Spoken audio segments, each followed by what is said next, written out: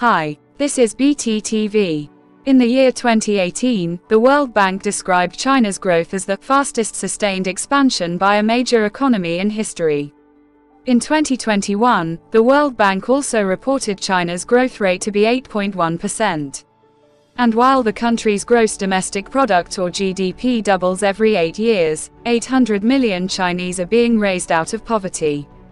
On a purchasing power parity basis, China has thus become the world's largest economy. China has also now become the biggest holder of foreign exchange reserves, merchandise trader and the biggest manufacturer, thus making China one of the wealthiest nations on earth. So, how did a once impoverished and economically isolated nation, with an overly state-controlled economy, and a population made up of 80% farmers manage to turn around to become one of the world's most influential powers?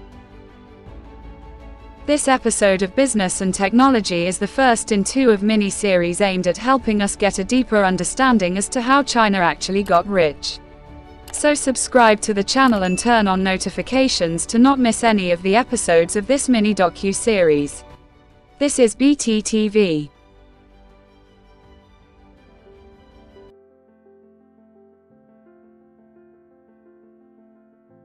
The boost in productivity is one of the primary reasons for the economic boom China is currently enjoying. Productivity here referring to how efficient workers are. But a previously perfect command economy where the state was in total control and influenced prices on the market and blocked foreign investment into the country would at the break of dawn of the year 1978 through a series of free market-orientated reforms relax its grip on the economy. Despite the huge expenditure of capital, the Chinese government noted that goods and services per unit of capital remained about the same. And even though these capital investments like manufacturing factories, machines, infrastructure and new technologies were all vital in increasing output, the Chinese government would quickly realize through the 1978 economic reforms that productivity gains through an efficient labor force was twice as important. This would account for over 42% of China's growth in between 1979 to 1994. And for over 50% of output growth by the early 1990s. These market-oriented reforms paid attention to productivity so much so that the share of capital formation in the country's output growth fell below 33% that same era. This wasn't the case pre-1978 where capital formation alone accounted for over 65% of the growth by then.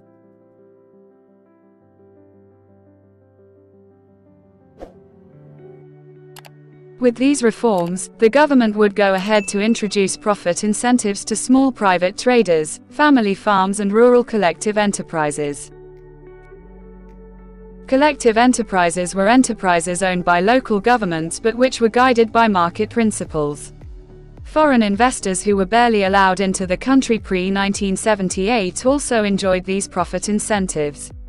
Profit incentives had a positive impact on all those who benefited from them as these business owners could now retain and plow back more into their respective businesses and improving performance. At the realization that its policy of economic isolation wasn't doing the economy much good, the Communist economy of China would embark on a growth strategy that saw the reduction in government control and intervention in the economy. Obviously, this paid off as the share of state-owned enterprises to national output dropped from 56% to 40%, while those of private businesses rose to 10%, up from 2%. And that of collective enterprises rose from 42% to 50%.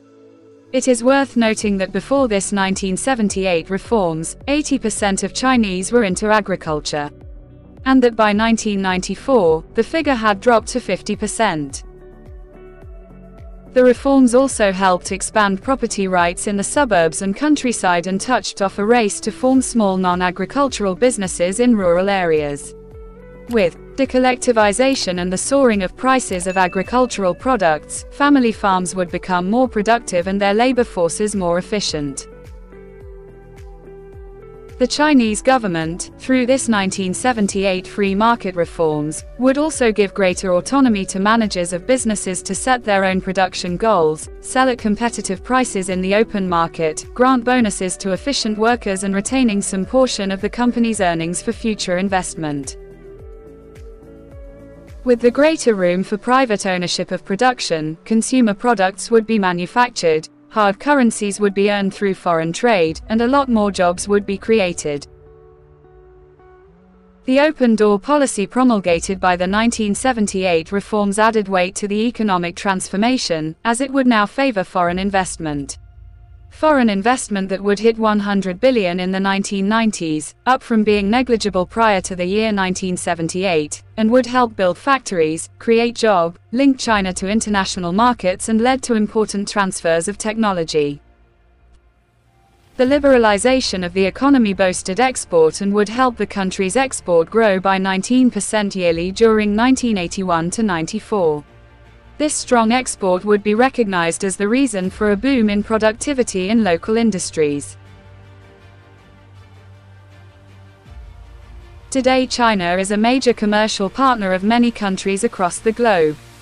And through its One Belt, One Road initiative and its Made in China 2025 economic plan, which, by the way, will both be expatiated in the next episode of this docu-series, announced respectively in 2013 and May 2015, the Asian nation plans to keep its domineering stance in global trade and politics, a domineering position that is placing China at the most favorable position of the bargaining table when it comes to doing business with Africa and getting all the ingredients it needs from the continent of Africa to remain rich and sustainable.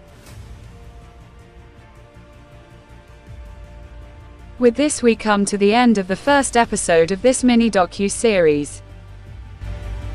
Thank you for watching. If you still haven't subscribed to the channel, please do, and turn on notifications to not miss out on the continuation of this series or any other video. Until we meet again, take care. This is BTTV.